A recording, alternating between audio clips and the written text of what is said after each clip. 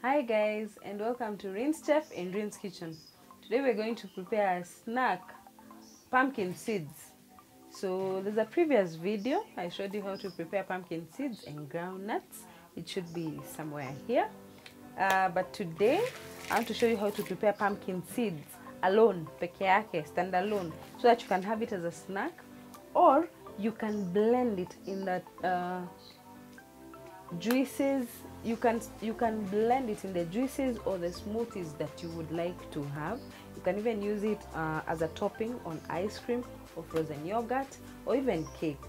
So I hope you enjoy this recipe, and I hope you definitely try it at home, because pumpkin seeds are very healthy. They have numerous health benefits like you hear in my previous video. So welcome. I hope you try this recipe at home, because pumpkin seeds are very healthy, as you can hear from my previous video. And you can use them as a snack. You can have them as a snack. You can use them in your smoothies or juices, healthy juices. You can also use it as topping on your ice cream, on your frozen yogurt, on your cake. Depends with what you would like to have with it. So, karibuni. For the ingredients, all we'll need are the pumpkin seeds and some bit of honey. So guys, about the honey, if you need it, you can always get in touch with me, because I have pure, very nice honey. But let's go back to the pumpkin seeds. You see how dirty they are? This should not be a problem, because once you buy them, this is how you get them. All you need to do is remove the dirt. Uzichague ukitoa uchafu. Then once you're satisfied that umetoa uchafu zote,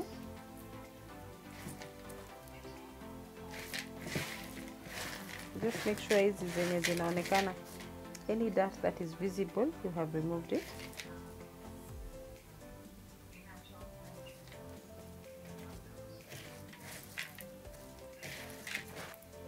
So once you're done, all you need to do is soak them for about 5 minutes. They are very, very light, so ukizi soak, they absorb water easily. So you don't need to soak them for long, just about 5 minutes, and then you'll clean them.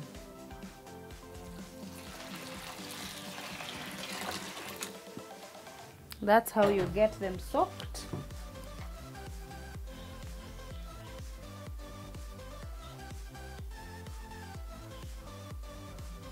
You give them 5 minutes so that ziweze at least kusok maji kidogo, maji yaweze kuingia ndani kidogo, so that we are able to clean them, tutoe uchafu yote. You'll see how they will look after cleaning them, after soaking them for 5 minutes.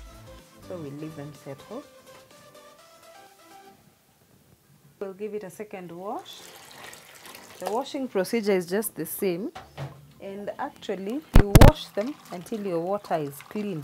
Then you'll be sure that your pumpkin seeds are very clean. So we'll just repeat the rubbing together process.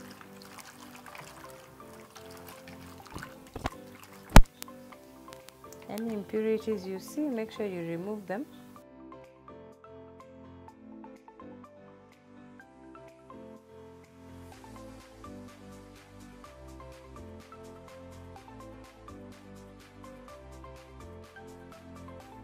Notice the difference in the color plus the water. Now we are almost sure, if not very sure, that our seeds are clean. So when you see them looking like this, know that your seeds are clean. I'm almost sure in other supermarkets you can get them as clean as this, but I got them from a local store. That's why zangu zilikuwa zinakaa hivyo. I'm also sure when you make them from home directly, you can get them dirty. Ukizitoa kwa pumpkins direct na uziweke. Maybe if you just remove them and prepare them immediately. If not, you'll need to clean them. So you see my water is clean compared to what we started with. Just get all of them out of the water, then you can start preparing them. Once you're done cleaning your seeds, The next step is to put them kwa pan, on a frying pan on fire. It's an empty pan, bila chochote. I'll just put them here. No water, no salt, no nothing, just the seeds.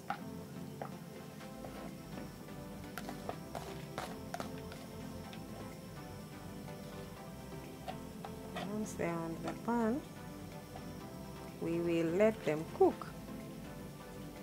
So you can leave them for a minute or two, at least zianze kuiva vizuri, before you can start turning them. Don't just turn them immediately.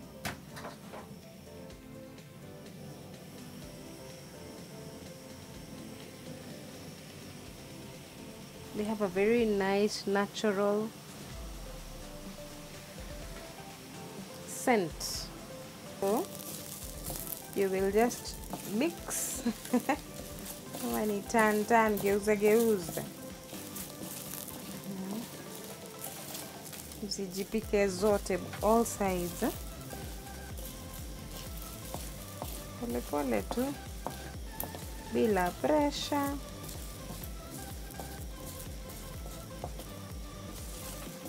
Just put them nicely. As much as you're cooking, unazisikia zikianza kutoa harufu poa.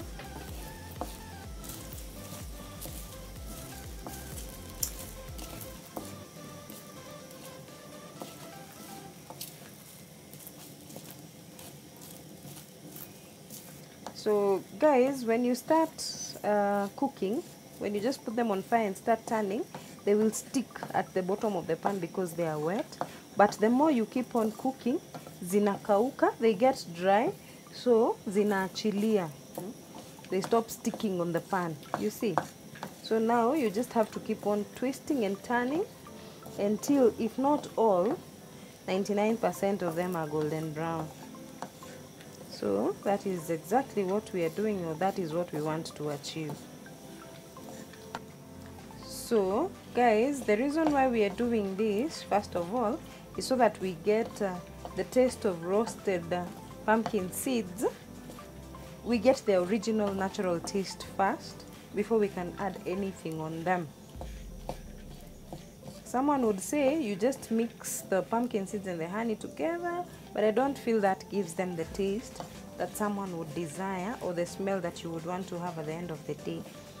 So that's why I choose to first fry my seeds before I can add the honey to them.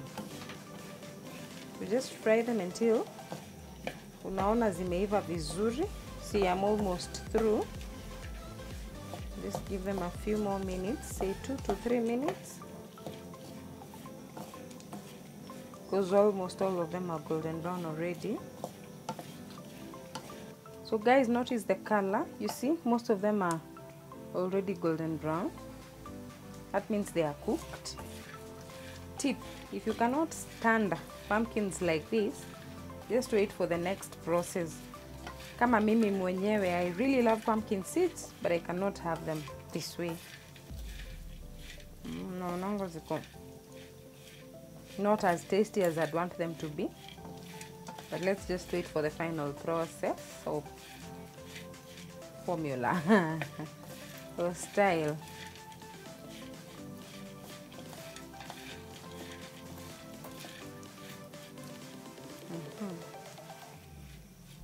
So once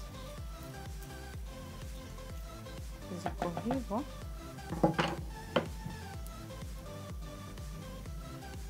just open your honey, alafu unamwagilia.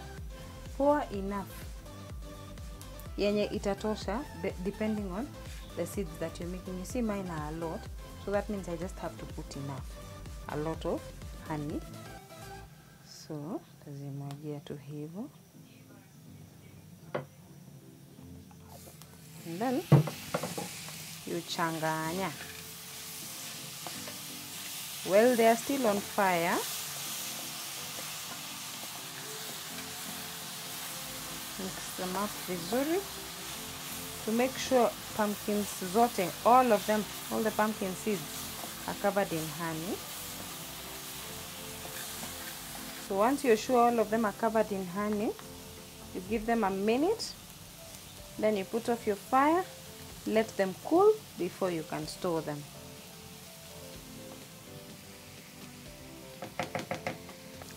Then we'll put off our fire and let them cool. Because anyway, it depends with where you want to store them. As for me, I want to store them in this plastic container. If they are hot, zitaichoma. So that's why I have to let them cool for a while before I can store them. Thank you so much guys for watching. This has been Rinschef in Rin's Kitchen. I hope you try this snack at home. Very healthy, very beautiful, very tasty, very lovely, and you can use it in so many things. You can even use it in your food while you're preparing it. I'll show you how to use it in multiple ways. Hope you try this recipe at home. Thank you so much for liking. Please share, please subscribe, please watch my videos and follow. Please comment. Till next time, bye bye.